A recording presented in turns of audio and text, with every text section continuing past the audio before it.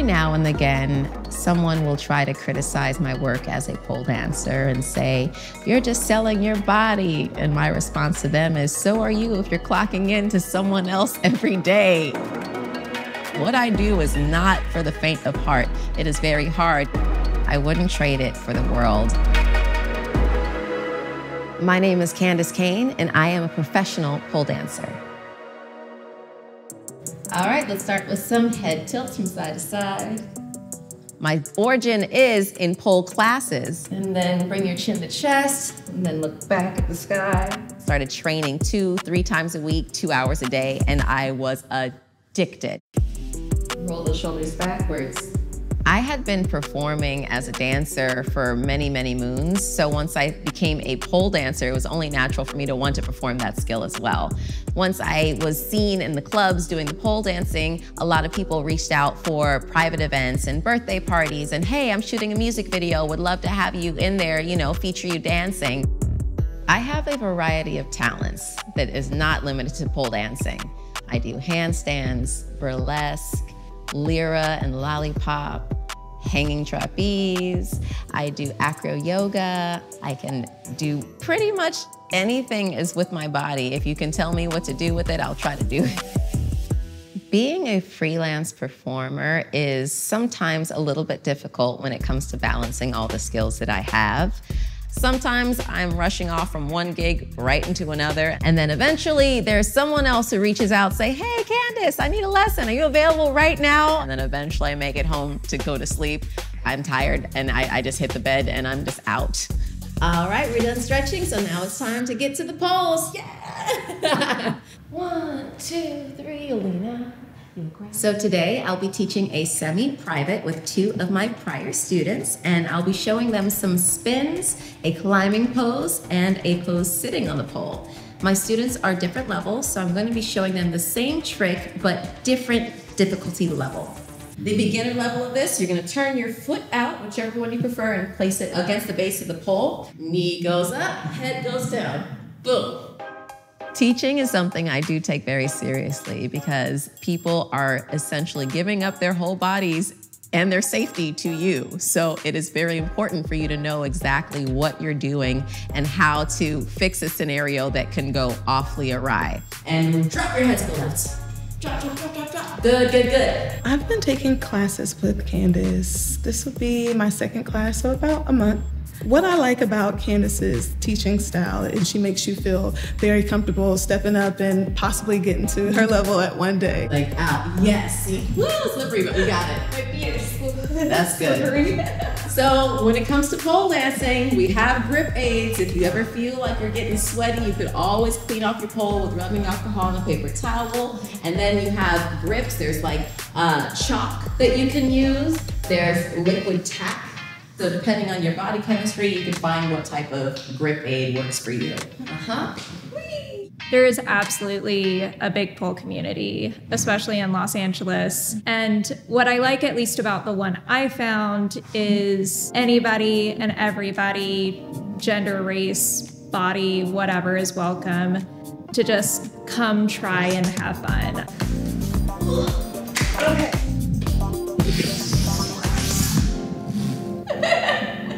How's that look? When I perform, I very much enjoy playing dress up. Okay, so this is my she shed. This is where most of my costumes are stored. I have all my props in here and everything that I need for any performance, whether it be pole, burlesque, all that jazz. I'm so proud of it because it took a while for it to get to where it's at. Here are some of my awards that I've won from the competitions I've competed in. These ones are actually all from Pole Sport Organization. And then this lovely crown here, this is from the Pole Olympics. These here are some of my pasties, some of which I've made myself, like these ones. And these are some of my most expensive babies, my prized possessions. Check this out. This is a showgirl costume. As you can see, there's so many different cutouts and the different types of jewels that are used. And so now I'm gonna show you my most expensive costume. So this This is a Catherine Delish robe. You have the Swarovski crystals, faux vegan silk. I have everything kind of tied up. That way I don't lose pieces because these, as you can see, are really expensive and I would cry to ever lose a piece. So total, we're looking at over $1,000 for just this costume alone. These are some of my pole heels. These ones up here are custom, so these are gonna run about $125 to $150. Fun fact, I've actually worn these while I was performing with Snoop Dogg. Makes sense, right? I do have some more expensive pole heels. These ones were probably, I wanna say like $160 or so. So most of the heels that I've been showing you are like 7, 8 inches. I even have some 6s in here, but these ones are the heavy duty ones because these are 10 inches. They actually come with a warning label not to dance in them, but I break the rules and I dance in them anytime I get the chance to. It's as big as my head. It takes a lot of focus and dedication. You have to not quit. Like, you really gotta go for it and give it your all, otherwise, why even do it? So, when I start, I'll start on stage, and then the music will start. So I get here, I'll run a tech rehearsal, normally not in costume, just so I can preserve the costume. Tonight's performance is a combination, it's burlesque.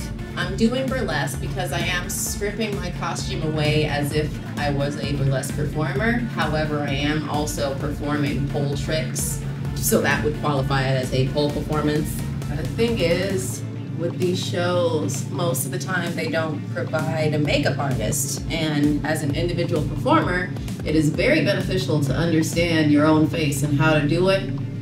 I'm excited to try this, a little nervous, as high pigments usually can get a little messy. So wish me luck, guys. We'll see how this goes. Although I am stripping because I'm doing a burlesque performance and I am taking away items of clothing. Ironically enough, it's not a strip performance because I'm not getting naked. I am going down possibly to pasties. We'll see how I feel. I have pasties on underneath just in case. Oh yeah, I've had a stint in the strip club. I definitely did. It was a good time, you know, lots of craziness, but a lot of good times. It's not as negative as folks would lead it on to be. I stopped working in the strip clubs because I was getting paid to keep my clothes on. And I realized, well, if I have the opportunity to make more money and I don't have to get naked in front of people, I'd rather just do that. Some of the physical challenges that come with pole dancing is injury and being overworked. And unfortunately, I've had a few injuries with pole dancing that I still deal with till this day. When I was working as an exotic dancer, there was a night that there was so much money on stage. When I went to go step to spin around the pole, my foot slipped one way, my knee went the other, and I tore my meniscus. And I was out of work for quite some time.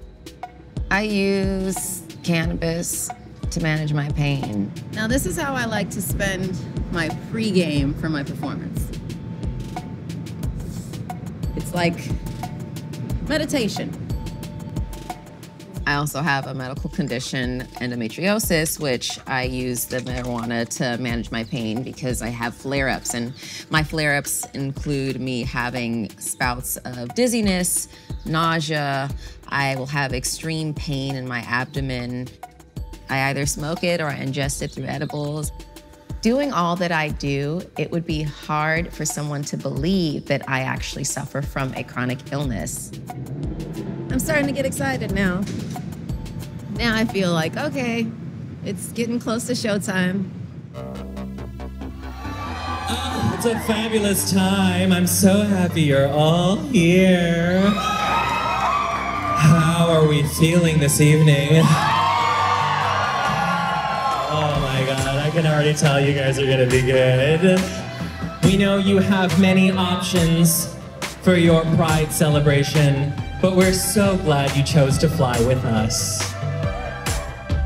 Burlesque is originally created hundreds of years ago in America as a variety vaudeville show that showcased comedians, singers, musicians, dancers, the striptease artists. When people are part of Beauty of Burlesque, it's not just casting a dancer to do a dance in a show. it really is about us as a tribe. We really are a team that cheers each other on, lifts each other up, and tries to make each other better. I'm always like ready to have fun. As soon as like the lights go down and the music starts, I'm like, this is the time to just forget everything, like anything that I might be stressed about, or like in real life, you can just have like 8 minutes on stage where like everything stops and you're just in your own movie. So me and Candace actually work together at another club in Hollywood, and she's a burlesque performer there. I think what makes Candace stand out as a performer is definitely her athleticism. I mean, I don't know anyone else who could like do an act in a handstand for most of the act, or, you know, just like these crazy splits. And she's incredibly gorgeous and super creative too. I've been watching her acts for a few years now, and every time she adds like a new element of surprise, whether it's like sparklers or like the poles like hanging from the ceiling. She's like already started at such a top-notch level, and like how she's like continued to level up is really cool. Yeah, there we go. Jiggle, wiggle. Jiggle, jiggle. My nerves don't kick in for a performance until right before I go on stage.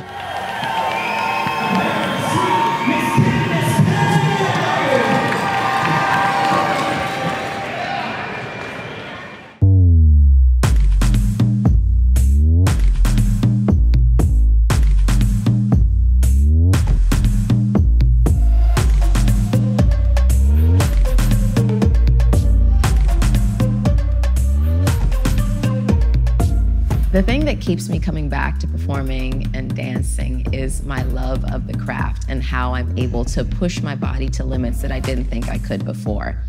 It's one of those things where you see yourself achieve a goal and then you want to achieve another goal. Pole dancing is hard. Whenever you see it performed on TV and shows, those people have put in plenty of hours to look the way they do, to make it look as graceful and as sensual and as erotic and exotic, whatever the style may be. I feel that people who look down on pole dancers and strippers and the connection of the two often actually have shame around sex in general. So they're going to try to put that on the next person and say, how dare you do something that I'm not comfortable doing? People who try to make you feel bad for something, it's because that they want to be able to have that sense of freedom. And because they're not, they're going to attempt to bring you down because they can't get up to your level.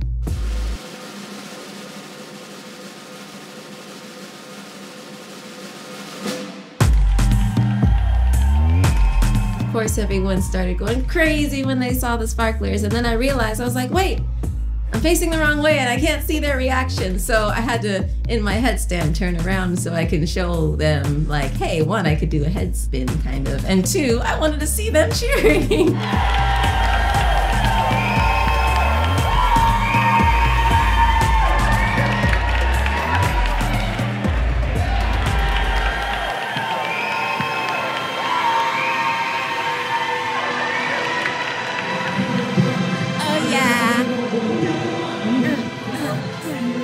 I feel pretty good. I feel really good. I think that I got all the tricks that I wanted to get out and then some, which was fun. I was like, oh, I have a little bit more time. I can milk this a little bit. All the costume pieces came off pretty easy. When it comes to performance, I never doubt my skills of being able to perform. I will never get on a stage and get choked up. I have too vast a vocabulary of knowledge for movement. I've been dancing for over 20 years. I've been doing pole for over 10 and I've been performing for over 15. What I enjoy most about expressing my sensual and sexy side through pole is the fact that I'm celebrating myself. It's a time for me to reclaim my own sexy and celebrate not only my body and its capability, but the mobility that it has. And I am sexy and it's okay, not for anyone else, but for my own self. I love pole dancing. I love the community that I've been brought into because of pole dancing. I love the people that I've been able to affect with my pole dancing. Had you told me when I was 10, 11, 12, 13, even in college, that I'd be making my living as a pole dancer, I would have laughed so hard because I couldn't even see myself dancing on the pole for a living. Like, what? This right here, this is it. And this is where I'm going to be until I'm 60, 70, 80 years old. For as long as my body is able and capable of doing it, you will see me swinging on some poles.